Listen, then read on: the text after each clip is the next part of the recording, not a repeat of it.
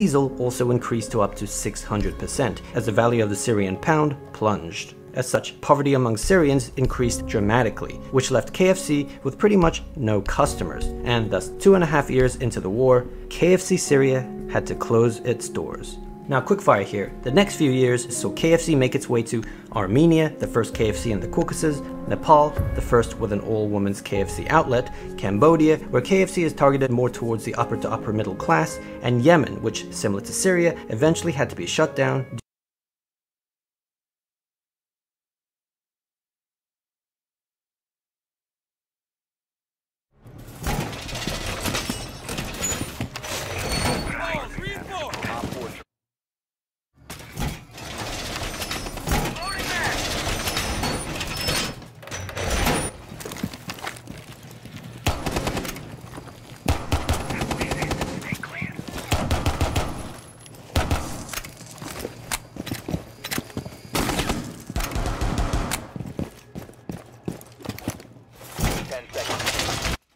Due to an ongoing civil war.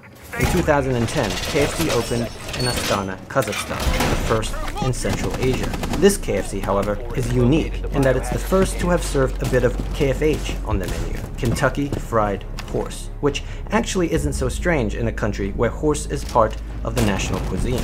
Next was Azerbaijan, with a branch in Baku. At one point, KFC Azerbaijan had the largest KFC in the world, with a 300-seater outlet inside an old Soviet railway station. It has since been overtaken by one in Ukraine, though Azerbaijan's still remains the largest in Asia.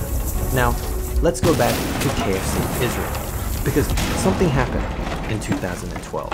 Yes, outlets nationwide were now kosher, but there was one major problem. Despite KFC's claim, the new kosher chicken did not taste the same as the original chicken. In fact, it tasted worse.